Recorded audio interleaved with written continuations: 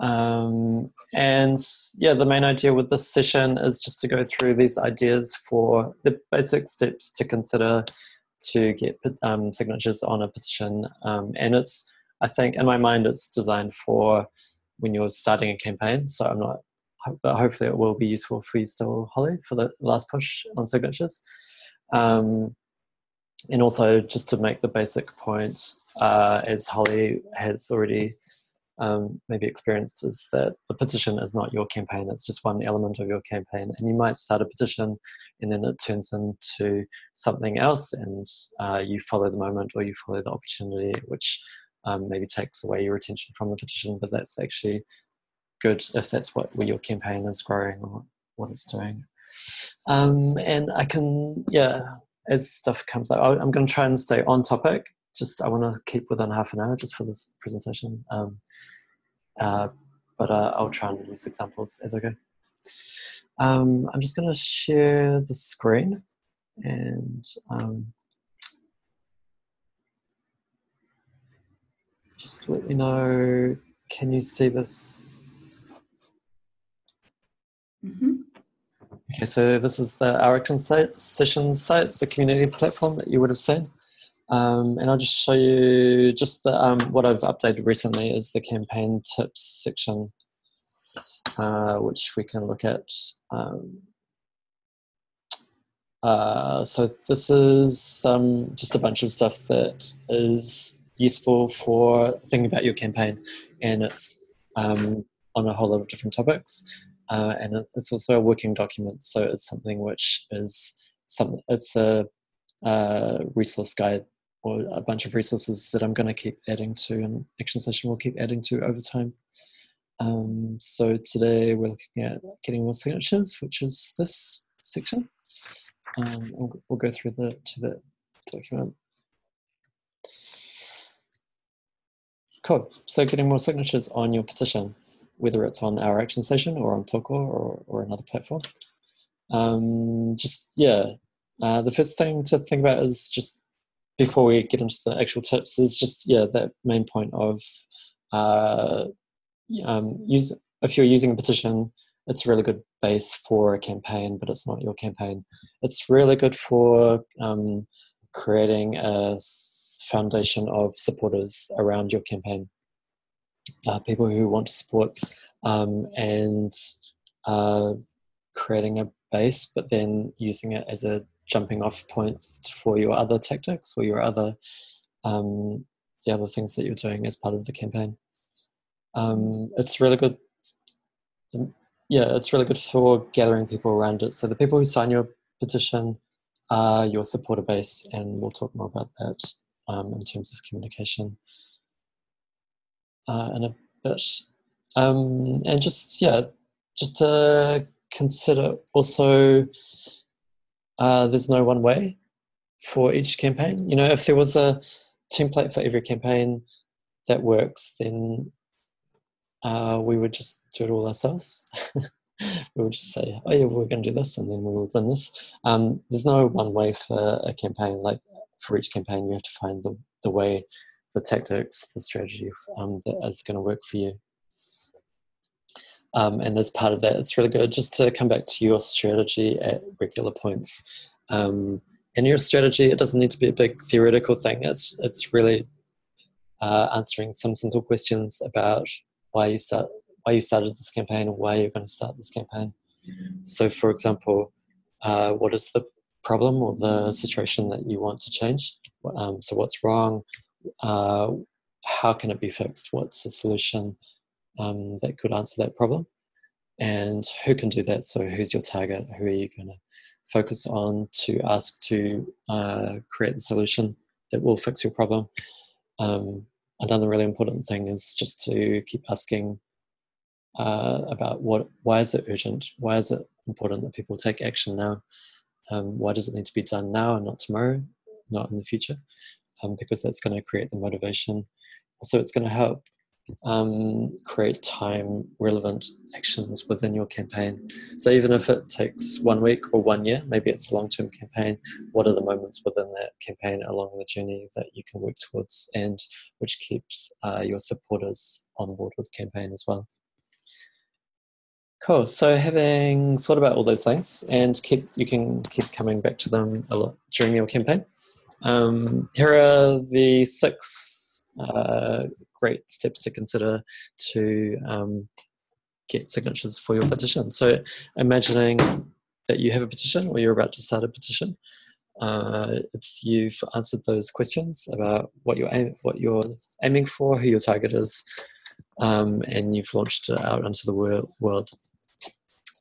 It's really important, no matter how many or how few the number of supporters are, that communication. I think this is the key thing to think about: the communication along the campaign journey. So there's 2 sides to this. Also, I should say, if you have a question at any point, just yell out. So communication, just in terms of updating your supporters along the journey. So bring them along the campaign journey with you, and consider them your base for the campaign. So if they haven't heard from you for a month, just let them know what you're doing. Let them know what your plan is, like how are you going to win your campaign.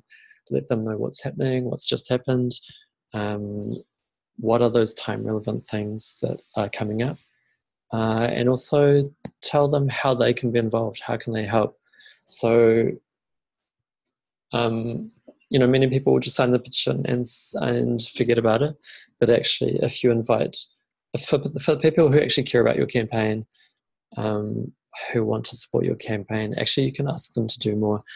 And it's really good just to think about along the way what are those things that people can do. So it could be just sharing, for a start, just sharing the petition. So after it reaches 500 signatures or 100 signatures, just send out an email to your supporters asking them to share. If it's at 490, then just ask them to share it with your friends to get past the 500 mark or past the 1,000 mark. Get them to, just think about the actions that they can do. So email their local MP. Do they have a story? Are they cyclists that are cycling up Dominion Road, and how do they feel about not having a cycle path along Dominion Road when there's a train going through? Do you have a Facebook group that they can join? Is there an event coming up? All kinds of things. That's one side. So keep them informed and inside your communication bubble. The other side is just how you communicate, and what I recommend, if you're interested in this, so going to the communication and your campaign summary, and it just talks a little bit about how to talk to your supporters. So consider. Question, Elliot? Oh yeah, sure. My question, please. Regarding keeping in touch with your supporters and so on, how do you know the right number of contact to have? Because most of us are just snowed under with emails and so on, and sometimes you just don't want to, and I don't want to read them sometimes, so is there any way of working out how often it's a good idea to contact people? I think when there's a really urgent moment, then don't worry about how many you're sending out, because you could, maybe something's happening right on one day or tomorrow and it really needs to go out, and then so you might send out an alert to say, hey, this is happening, can you take this action, whatever it is, and then afterwards, on the day you might send out an email with a link to a Facebook Live and this is happening, and then the day after you might say, just give an update to say what's happened. So on those urgent moments, don't worry about it too much. Otherwise, it depends. I'd say don't leave it more than a month between communications with your supporters, unless something's not happening. Maybe you're having a quiet period and you can actually say that, hey, we're just volunteers, we're really busy, or we're going to work behind the scenes and try and lobby our MP. So you won't hear from us for a while. It's okay to say that. Yeah, and if nothing's happening and you don't have anything new to say, it's probably good not to bug them more than once a week. Yeah. So yeah, it depends how it feels, and definitely think about how it feels for yourself to receive these emails. But you'd be surprised, because I quite like, for a local campaign, for something that I'm especially interested in, definitely the ones that I'm not. Maybe I signed something because I've felt that I wasn't so interested in it, and I won't open that email. But for something that I actually care about, I will open that email, and it's really cool to hear from a person if you put your name at the bottom of the email, and to hear from that person regularly with news about the campaign and an update about what happened. It actually makes people feel included. The other thing was, how many signatures do you need to have on a petition to make it useful? It totally depends on the campaign. We've had petitions on our site which won the campaign with 100 signatures. We've had the biggest petition on our site last year had over 20,000 and it didn't win. So it's really not, the number's not relevant across all petitions. It really depends on the campaign and what your target is and who's listening.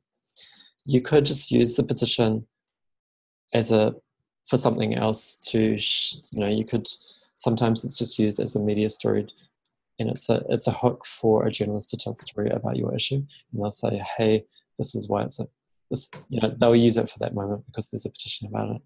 So sometimes a petition has other objectives than just being delivered and getting legislation changed, for example. It could be something else. It comes back to those questions that you're asking: what are you trying to change, and why and when? Can I give an example? Yeah, sure. Of a local petition, not an Our Action Station petition in Auckland, but it was a local road safety petition. In some ways, the numbers were really important, but then the family of somebody who'd been killed on that road signed the petition. And the fact that they'd signed the petition became the story. A really huge, powerful story. So yeah, sometimes it's not as much about how many as about who. Yeah.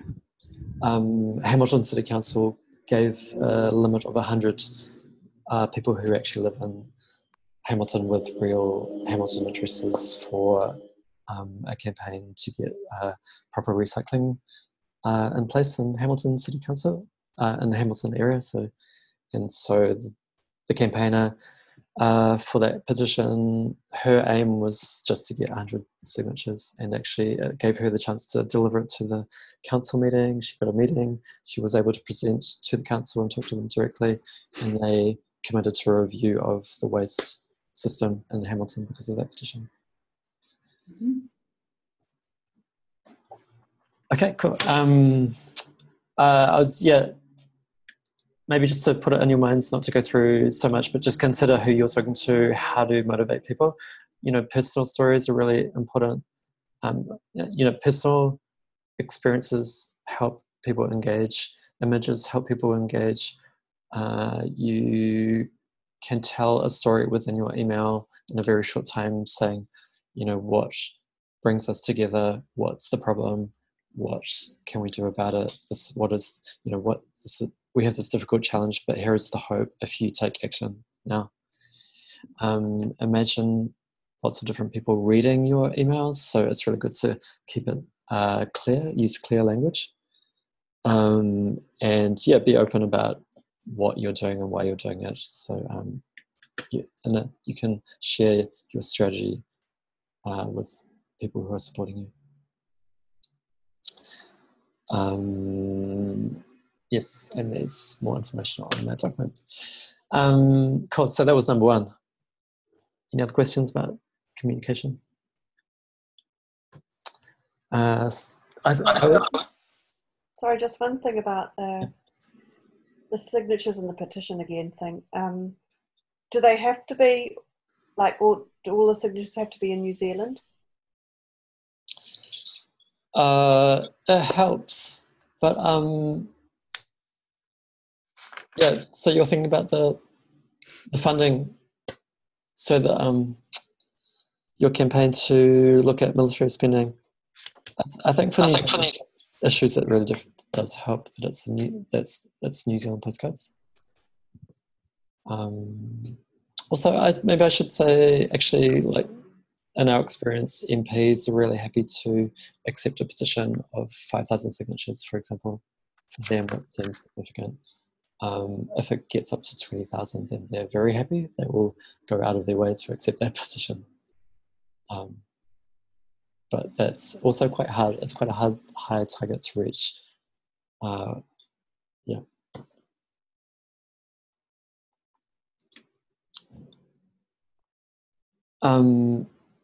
Okay, so number two, I would always emphasize number one, communication is very important. But to go on to the other ones, so number two, just look at who your allies are. So if you're in the transport sector, if there's other peace organisations, if there's other animal rights organisations, is it a campaign that they will support? Touch base, would they actually spread the petition if it's not too tied with your branding? If they're on board with the ask. So I think, for example, Julissa, I saw an email from Generation Zero sharing your campaign, which was great. It was Generation Zero supporting your petition. Yep, that was fantastic. And they actually did a targeted mail out to people who'd supported bike-related campaigns before. So it was much more likely to bring people, which was great. Awesome. So yeah, that gave us a boost of a couple of hundred, 200 or 300, 400, which was perfect timing.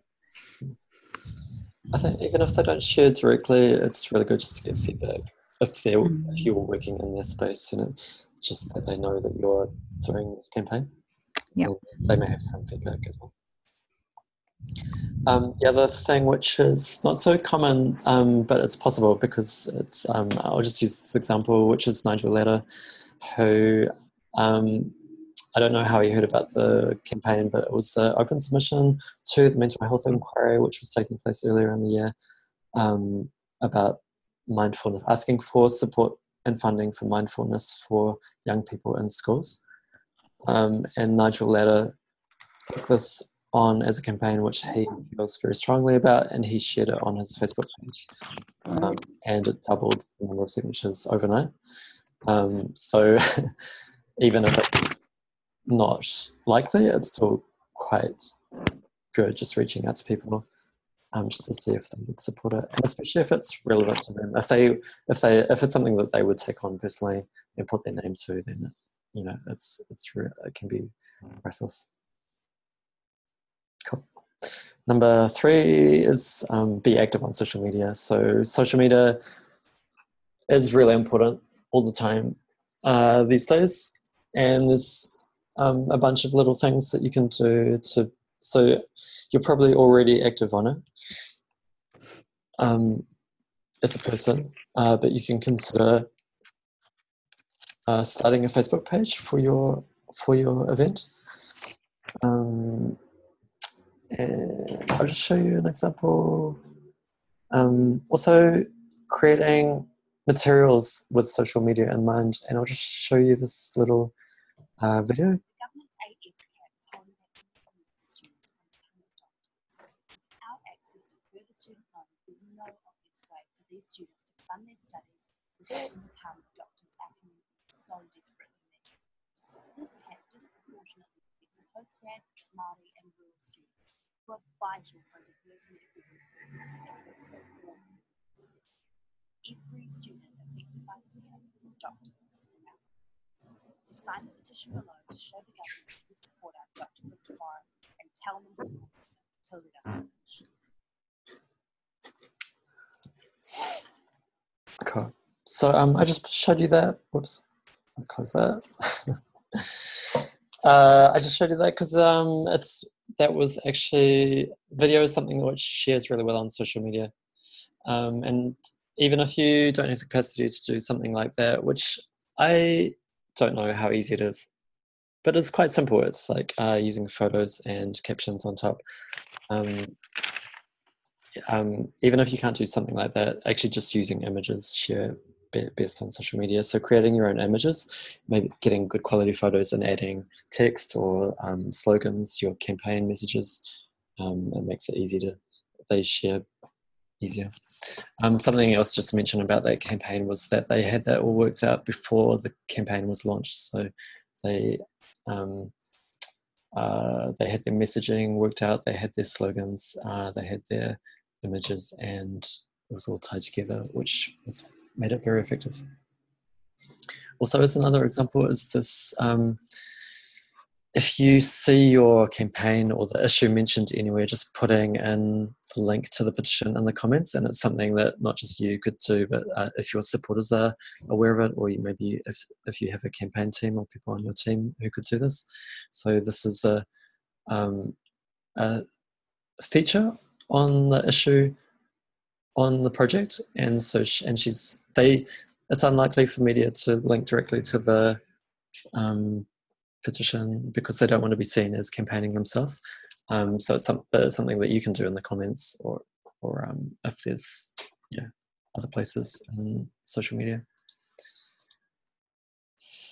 What else? Just using things that social media allows you to do. So doing little videos. It could also be a Facebook Live, and this is an example of what Action Station did during the election campaign last year, is do a Facebook Live interview with political party representatives.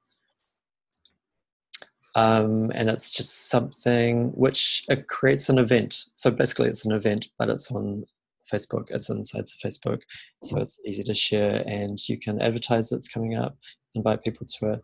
Even if it's not many people, it's a recording which you can then share and use afterwards as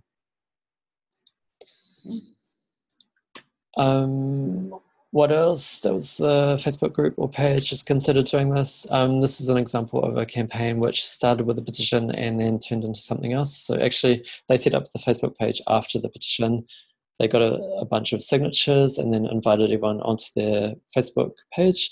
And then it became this was just quite special to their campaign, where it became a very active campaign on the Facebook, and they kind of forgot about the petition and just did lots of stuff. And they messaged everybody and communicated with everybody through the Facebook page.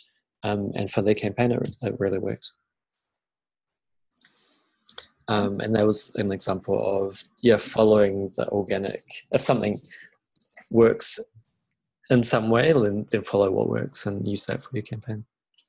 Something which it's not very common, but it's just something to consider, is if you have a long-term, it can be used either way, like as a long-term campaign, which maybe you don't have moments, but you just have ongoing Facebook ads, which are relatively cheap, to keep it in people's news feeds, especially if you have good content that works. If you know that it works, like a video that works really well and people are sharing it, you can sponsor that to stay in people's news feeds. The other thing is, if it's a very specific moment and you just want to give a boost to your campaign, then it's an option as well. Just one risk of that is that if you start putting money into Facebook ads, then once you stop paying for ads, there's a tendency for your posts not to share so well. So it can affect your organic growth. Create your own media. So this is just a reference to just in this time of social media that you can actually be very effective without relying on traditional media, and create your own content. So what we've already referred to, which is your own videos, your own stories, your own blog posts. If you find, using personal stories is really effective. So if you have people in your supporter base who have personal experience of your issue, if it's riding bikes, or if it's how people feel about animals, or people with mental health or experience of a mental health service that is in danger, then actually being able to tell the stories is very easy, because you can interview people directly, ask people to share a story or to give a little video themselves, and it's something that you can share through your own networks.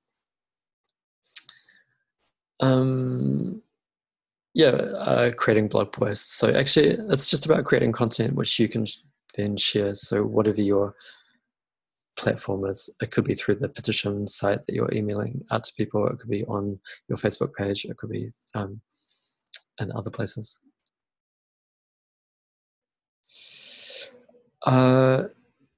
Yeah, just as an example of that is just something, this is a campaign, sorry, I'll just go back to, this is a blog post that I wrote about a campaign by Zoe Palmer, which it just actually goes through the steps that happened in her campaign. The petition came halfway through her campaign. She started with a survey. So the issue was that the mental health service that she had experience of herself is in danger still of being merged into an adult service. It's a specialist service for young people to call if they're ever in a crisis with mental health. And it's in Nelson, and the DHB in Nelson is planning on getting rid of it, or actually just merging it with the adult service. So she started a campaign to save it. She did a survey, she ran a public event, she made her own documentary, which is this thing, and it's just a 6-minute documentary. It's got interviews with people who have used the service, a teacher at her school who talked about how important it was, somebody from the local union talking about how important it was and how they needed to save it. And it's just something, she's a high school student, it's something that anybody can do, post online, post on YouTube, and then share at any time in the future. She started the petition after doing the documentary, or at the same time, because actually at the end of the documentary, it invites people to sign the petition somewhere. I can't find it. Anyway, and actually after that, it scaled up. So she actually made a submission to the mental health inquiry. She organised her own public meeting to give a push to signatures on the petition and actually to talk to politicians, deliver the petition to Parliament.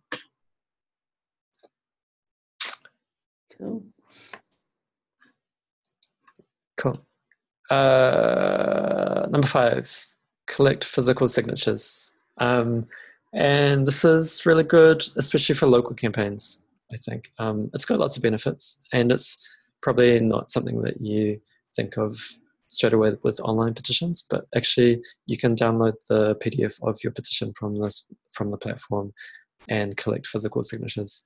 I recommend it especially for local campaigns which are specific to an area, because it connects people. If you go out into that area to talk about your local campaign, it's just a way of talking directly to the people in that area who will be affected directly. It's also really good. It might not bring in thousands of signatures unless it's something that you do nationwide. You could do a day of action and get everybody out in the country for your campaign. But it's especially good for practicing your messaging. So actually talking about your campaign and finding out and firsthand what works with your messaging. And also what doesn't work, and then what you need to change, because you really need to engage people quite quickly on the street. So just within a minute, just being able to motivate somebody to talk about why your campaign is important, how you're going to fix the problem, and why their signature is why their support is really important to make that happen. And like you said before, Elliot, and then you can engage people who want to help. So those that perhaps are old school and want to do, face-to-face petitioning. Yep. Also, it's funny, but people ask what's the point of petitions, but on the other side of it, people often ask, where's the petition? So when I worked at SAFE, for example, we ran regular stalls and we would be out on the street, and the main aim would be for outreach, or one of the aims was just general outreach, talk about animal issues, and people would come up because they cared about animals and ask to sign the petition. They wouldn't know what the petition was. They would just ask you, where's the petition? I really care about animals. I really care about pigs. Where's the petition? Great. And there's a session here which was run recently by 350 Aotearoa, just about it's another training video just which you can watch, and it's an in-depth look at how you can go about that. Just to note, if you are collecting physical signatures, it's really good to upload them online. So if you can do data entry, or if you can find people to help you do data entry, just to upload the signatures online to add to the petition quite soon after that, because people get notification from the site that they've signed this petition, and it's good that they'll be able to remember that they signed it if it's soon in time. Also, if you add them to the online form, it means that you can communicate with them through email after that. Did I just do 2 number 5s? Needs improving, doesn't it? There's actually 7 tips. Number 5.2 is organize offline events. Facebook Live is it's an online event. So actually it could come under here as well, but events of any type, including offline, which means that you can actually then talk about them online as well, because you can get photos which you can share online. You can get stories, you can talk about it through emails as well to say what happened. So for example, a day of action where you invite lots of people to go out and get signatures at the same time. Any kind of stunt or visual event that you can get great photos for. This could include a petition delivery. So any kind of offline event, just think about how it looks in a photo or in a video, and how you can make that look better. Or also representing your campaign and the message in your campaign. If it's a positive message, then keep it positive. If it's a challenging message, then how do you make it challenging? Any kind of public meeting, a public talk, it could be a musical concert in support, it could be a rally, which is more challenging. Are there any experts in the field?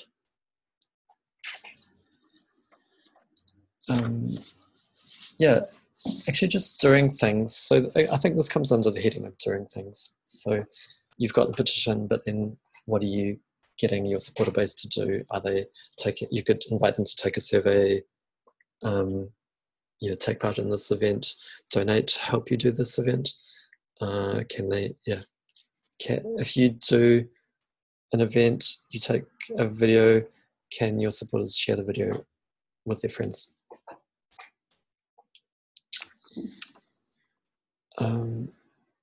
Cool. And so final tip, which is actually number 7, actual traditional media. Are there opportunities for traditional media to tell your story? This actually isn't the best way of getting signatures, because often it doesn't link directly to your petition. It's more about general awareness and your issue, talking about your issue in public, and getting a lot of people just seeing your issue out there. Are you doing any events that you can do a press release about? Are there any events that a journalist who writes about your issue has written about before, and you might just want to give them a heads up that it's happening? They might want to come along and tell your story. Is there a personal story involved? It's really good in a press release to feature quotes from a real person and the effect of how they feel about the issue and how it affects them. Is there something time relevant, something urgent right now? Because that's often how the media cycle is driven, is what's happening right now.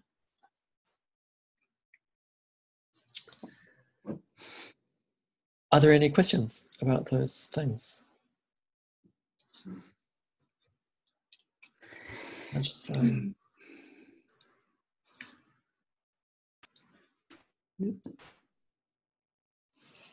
any thoughts or comments, or if it's relevant or not relevant to your campaign? Very relevant for me. Yeah. In what way? Well, yep, we'd have to get petitions going to generate the interest and build our support base. So, yeah, it'll be part of our planning. But yeah.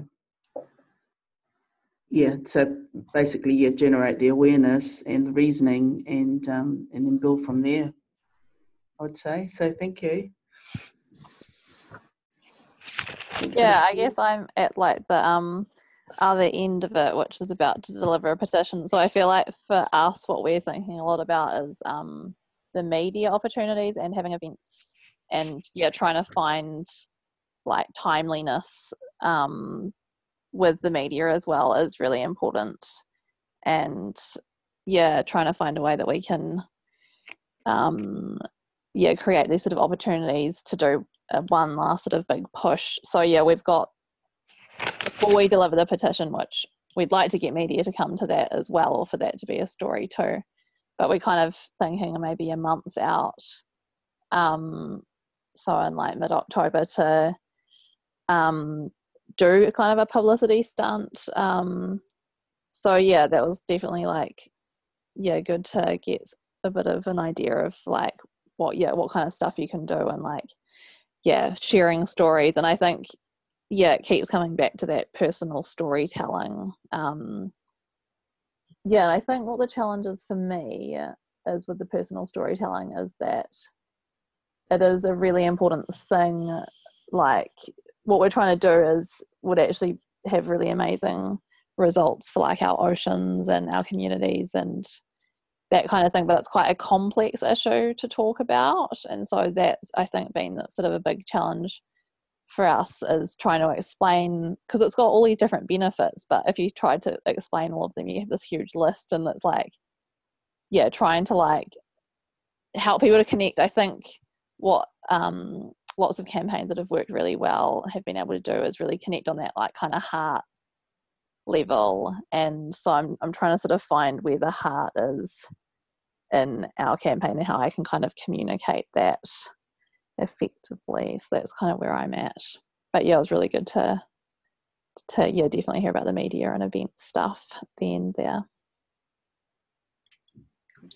Holly, you took it's a bottle deposit campaign for plastic and cans.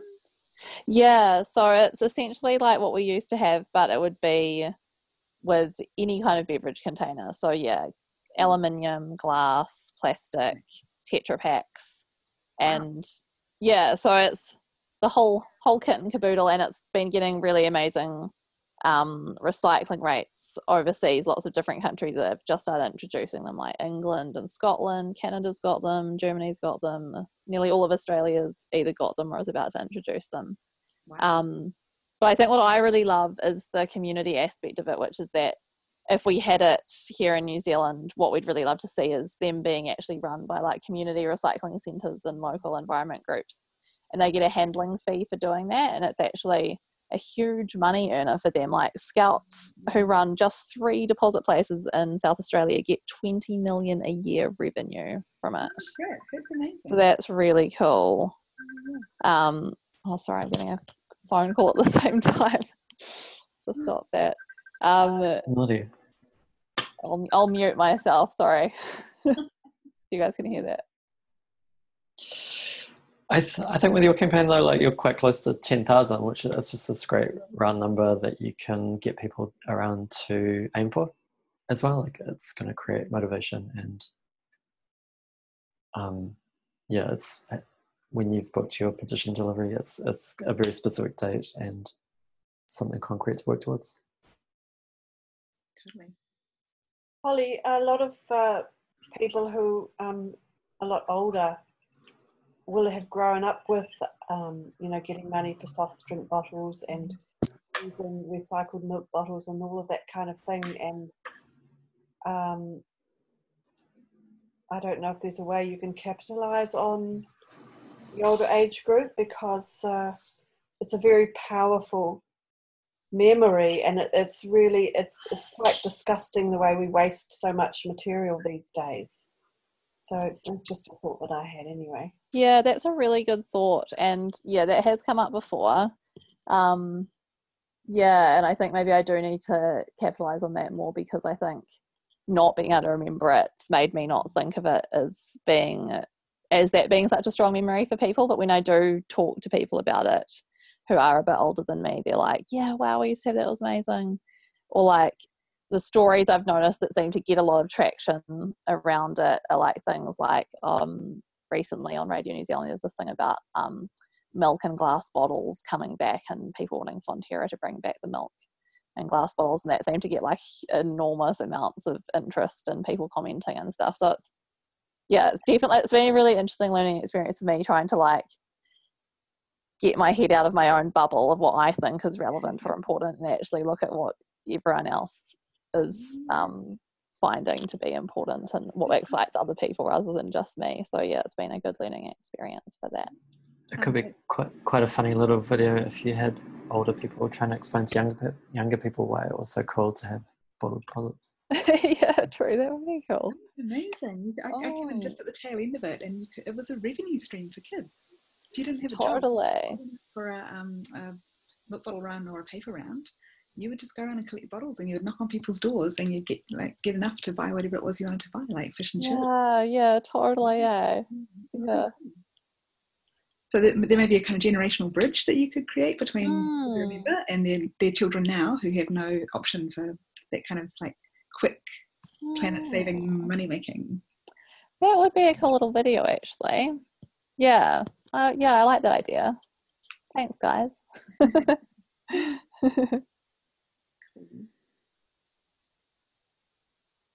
Hey, I've got to tap out in like now-ish, I think.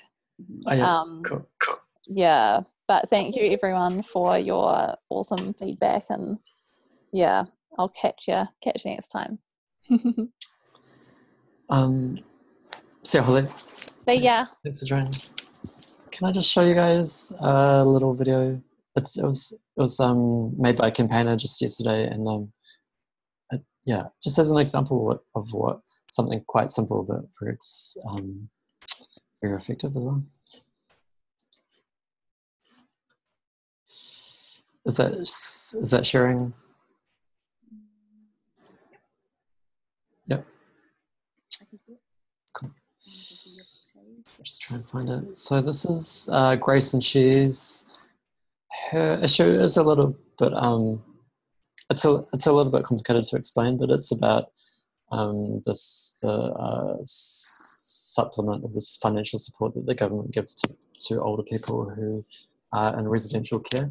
So her mum's suffering from dementia, and she had to go into a home, and she just according to the criteria which is set at the moment, she wasn't able to access that financial help.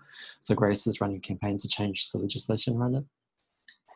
She just posted this yesterday. Hey everyone, just a little update on my petition that is going for requesting for legislation change. I can't hear Elliot.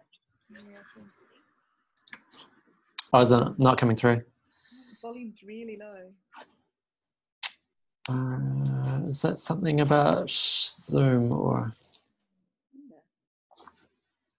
how about I might just take the link and you can.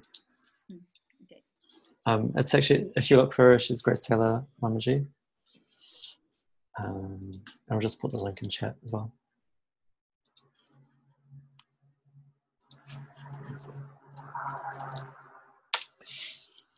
It's a very long link. It's just quite effective for people who they know who the campaigner is. She's just started the petition in the last 2 weeks, so they should have some memory of what the issue is. And she's just giving a little update, less than 2 minutes long, by video on her Facebook page. Yeah. Can I actually, just while you're there, I might just also just share a couple of things on the resources list of resources. Okay, sorry, I've lost it. share this again.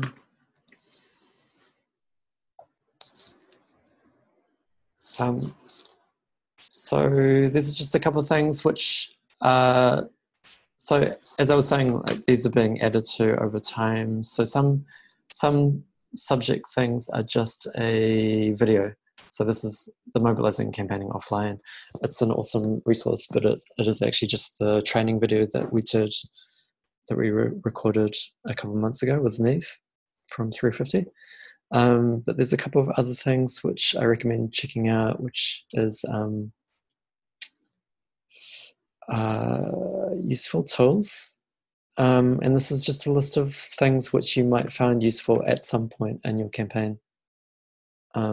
So these are things like a graphic design site for people who aren't graphic designers. It's something that I use all the time just to get a nice, for example, to get words onto an image. If I want to share something on Facebook, I can make it in Canva first. We're actually using Zoom at this moment, so you know already what it is. Share link if you want to share. If you want to share a petition through Facebook, this creates the link that you can send out by email that takes people directly to Facebook with your petition and the link. Hemingway is really good for making your language clearer, so it tells you how difficult your language is. For myself, like, I went to university and it taught me to write in a very academic way, and so I find Hemingway is really helpful for picking those bits up, and I can reword it just to make it very simple and active. Foral is, if you're ever needing HTML, actually there's, if you're sending out emails through our action session platform, it actually gives you a Hotmail function, so you can actually with Foral you can actually make it look nice and then take the code and put it into the our action session email directly. Emojis if you like using emojis, GIFs if you like using GIFs. Bitly is kind of cool.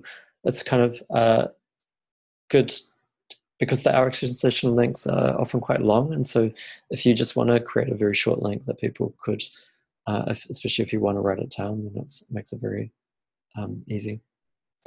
Also, if you want to use macrons, if you're using MaoriWords keyboard setup for macrons, it's handy just to put it into your keyboard.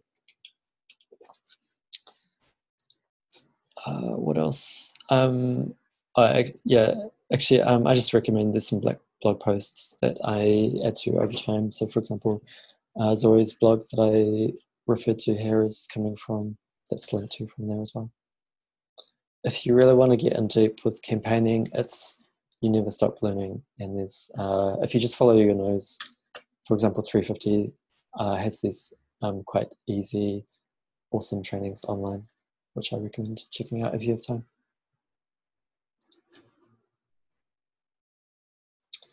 Cool. Is that too much information? Just enough. Gonna Just enough. Yeah. We're right on 7 o'clock, so yeah, feel free if you have any other questions or comments. Otherwise, we can wrap up. Thank you, Elliot. The written supplement looks amazing. I'm going to work my way through it in the next few days. I really appreciate it. Don't get lost. Yeah. I hope it helps Bike Auckland. Next steps. Thank you. It's just taking the time out of the campaign to actually work on the skills and so on, things to do, because sometimes it's easy to get really bogged down and, you know, doing the stuff, and rather than learning how to do it better. But yeah, well, I think that's a good way to start. Like, actually just start your campaign and start doing it, because I have total sympathy. Like, I'm very lucky, and it's a very unique situation where it's actually my job to do campaigning, whereas for the community campaigners, obviously, most on the whole, they're volunteers or volunteer teams, and so it's actually something that they do in their spare time. So actually, it will be something that you learn along the way as you do it, and as you realize, oh, this needs to be done. You won't. Yeah, it's not something that you go to school for, or yeah, and even if you did go to school, it's actually something that I'm learning all the time as I do stuff. I get a feeling that different stories and different campaigns and contexts will require very different things, and that it'll teach you as you go. Yep. Campaign, and the magic sauce for one of them will be different from another. Yep. But there's so many things to try. Yeah, I guess something else unique about my position is that I get to see behind the scenes, not all the time because stuff happens in other places and I don't hear about it, but just I get to see all the community campaigns going through the site and the journeys that they take, and obviously only a certain percentage become successful, but others are successful for other reasons, and each journey is different for each campaigner in each campaign. And so even if a campaign doesn't achieve its stated goal, it will generate a community of interest that is then there for the next, whatever the next thing is. Yeah.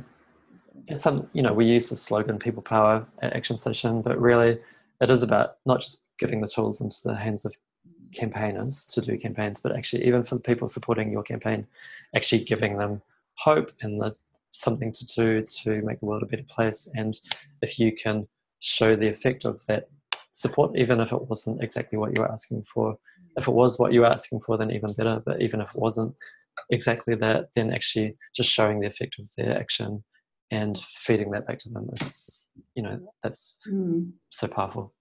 Totally, yeah. Not alone. Even if it's a couple of hundred people, it's a couple of hundred people. That's awesome.